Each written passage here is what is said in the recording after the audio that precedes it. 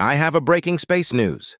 After the successful mission of Artemis 1 of Artemis program, NASA's CLPS and Astrobotic are about to launch its lander to the moon for various scientific studies. This mission will be launched by ULA's Vulcan rocket and Astrobotic's Peregrine Lander, make the first commercial robotic launch to the moon, launching on Jan 8, 2024 at 2:18 a.m. EST from Launch Complex 41 at Cape Canaveral Space Force Station. Save the date for live watching. Touchdown on February 23rd.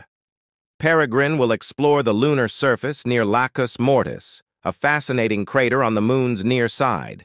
The mission aims to study the lunar exosphere, thermal properties, hydrogen abundance, magnetic fields, and the radiation environment. Share this lunar adventure with friends and family, follow the journey, explore the cosmos, and witness history.